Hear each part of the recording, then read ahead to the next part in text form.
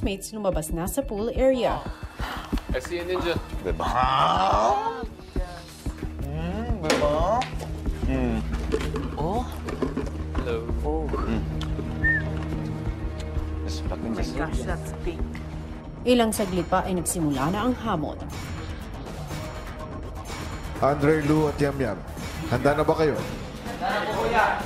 Sa aking hudyat, hahatakin ng Black Ninjas ang takip sa unang butas. Ready? Get set. Black Ninjas, hila sa takip.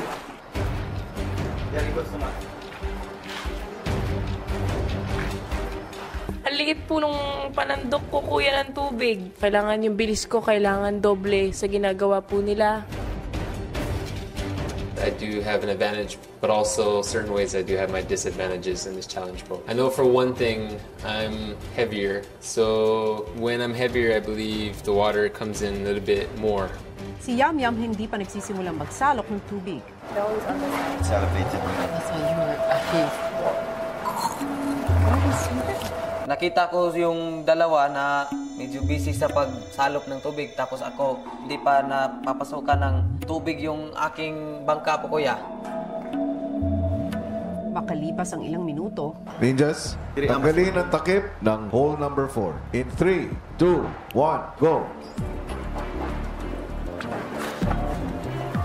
Relax lang. Relax. si Yamyam ay nagsimula na ring magtanggal ng tubig. Relax lang. Tinatry kong masyadong ikalma yung sarili ko sa mangyayari. Yung kanina lang. Yung kanina Nagka-injury po ako sa likod. So, ang dami kong disadvantages sa challenge na to.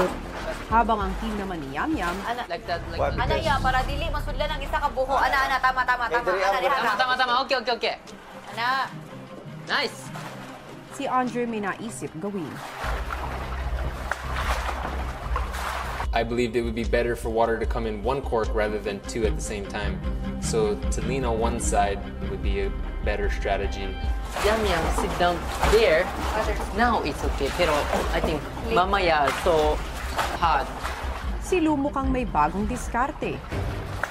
Kumarap po ako sa likod ng ginawa ko backstroke. Sila po, pag-dilid po sila. Tignan mo, yung kanya, continuous lang. No moving. Mas konti lang tubig. Pag ganyan kasi magalaw yung bangka mo. Mas mabilis.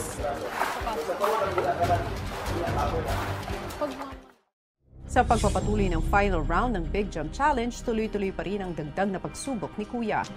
Black Ninjas, tanggalin na ang takip. In 3, 2, 1, tanggalin na.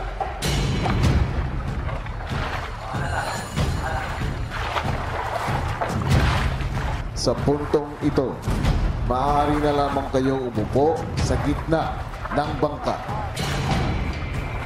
Sa gitna na lang pwede, hindi na pwedeng i-tilt yung barko sa isang side po, Kuya, para kunin ng tubig. Sabi ko po, basta tuloy-tuloy lang ako. Ang importante, hindi lang ako susuko, hindi ako titigil. Balance. No leaning, I think.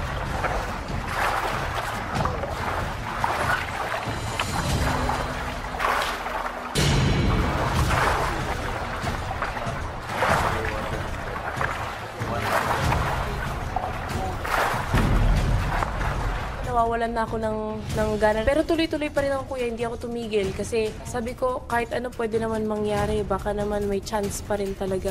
Kapag narinig ninyo ang tunog ng buzzer, itataas ninyo ang dalawa ninyong kamay. For 88 seconds, hindi kayo maaaring magsalo.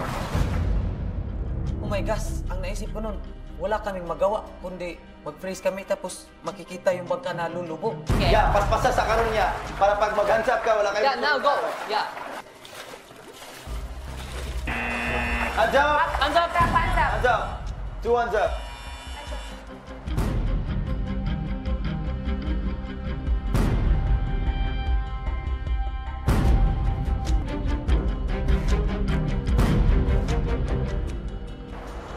Pas pasirun.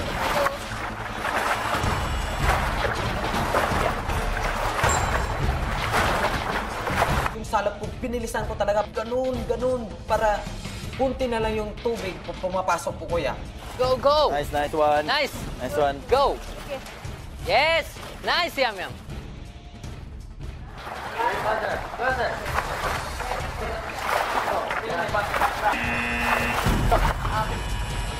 Yamyam. Rest. Iras mo, gilid. Iras mo sa gilid. Rest. Hands. Okay.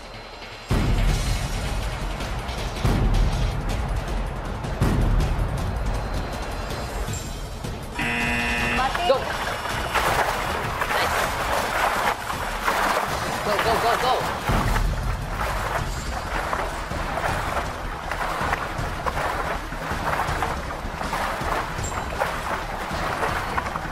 Maliliit lang yung panandok ko, kuya. So, feeling ko, nasa utak po nila na matatalo ako na una. At ayoko po yung iniisip ng tao na weak ako.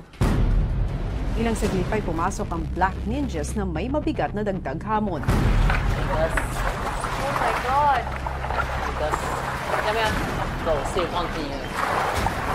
I got a little bit worried when I seen the weights come in. Sa puntong ito, lalagyan ng mga Black Ninjas ng pabigat ang inyong mga bangka. Big one, big one.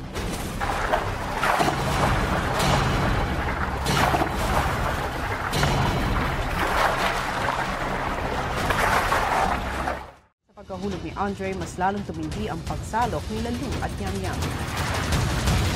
Mapasok mo.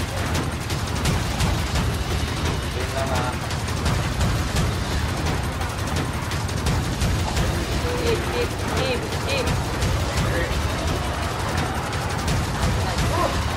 Kaya ko to. Dapat maging matatag ka. Nung time na yun, gusto ko yung pinaghihirapan ko yung makukuha ko, kuya. So, I'm glad na nakatunggali ko po si Kuya Yamyam dahil alam kong malakas siyang tao. Patuloy na tumitindi ang tapatan ni Yamyam at Lu at isang hamon ang muling binigay ni Kuya. Yamyam at Lu, muli kayo makakadinig ng buzzer. Rush. Sa unang buzzer na madidinig ninyo, titigil kayo for 88 seconds. Sa pangalawang buzzer na madidinig ninyo, muli kayong manunumbalik sa pagsalok. Pero gamit na lamang ang isang kamay. Go, Yamyam. Kuya, pasidra yan. Go. 3, 2, Go, Yamyam. Up.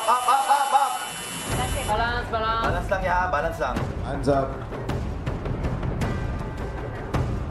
Balance, Yamyam.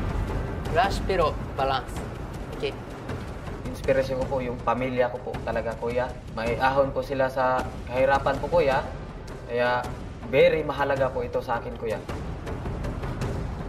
Gusto ko po mag-give back sa parents ko, kuya. Sobrang importante po nila sa akin. Go. Balance lang ha, balance lang. Yan. Up, mga tumangan. Yan. Okay, lang.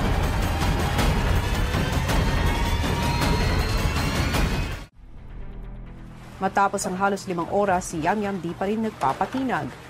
Dito ko po, kuya, takan yung kamay ko, hindi na ganon. Mga kamay ko umaayaw na rin. Si Lu naman dama na ang pagod. Go, Yamyam. Yan, maintain lang yan. Go! Ya. Go, kaya yan. Gamay na lang, kulang. Hindi pwedeng umayaw, salop lang ng salop.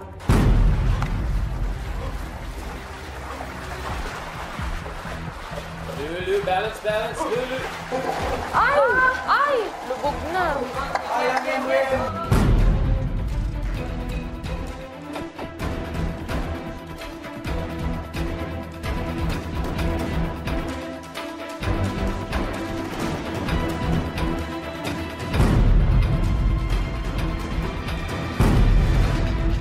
Kuya.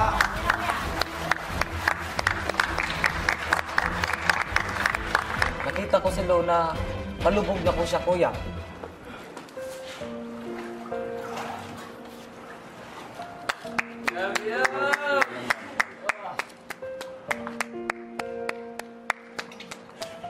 For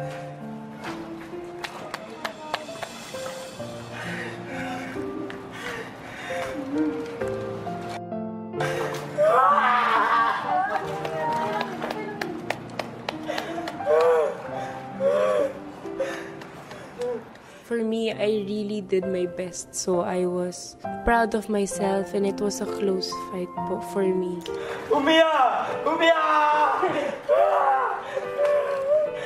Sobrang masaya ako. He was fighting for his dream, for his family, also for me. Siguro hindi lang talaga kinaya ng katawan ko na mas mabilis. Fighter! Congrats! Gentleman! Nagawa ko maging mas mapalapit pa tayo sa pangarap ko, kuya. Yung nasa isip ko nung mga time na yun. Naging teary-eyed nga po ako, kuya, kasi naaalala ko yung pinagdaanan ni Kuya Yamyam. It's a very satisfying feeling po. Para po kaming lumaban din doon. Deserving naman po talaga si Kuya Yamyam.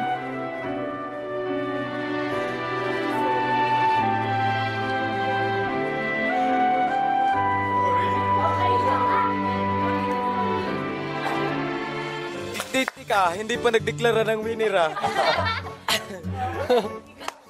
Yamyam, Kuya. Lou, at Andre, Kuya. binabati ko kayo dahil sa pinakita ninyong tapang at determinasyon sa Final Big Jump Challenge. Ang katotohanan niyan, lahat kayo ay karapat-dapat na mapabilang sa Big Four. Ngunit matapos ang Final Big Jump Challenge, isang tao ang nangibabaw. Yamyam, kunin mo na ang gintong medalyon dahil ikaw ang unang housemate na magiging bahagi ng Big Four. Yamyam, congratulations! Thank you, Kuya. Thank you, Lord. Yes!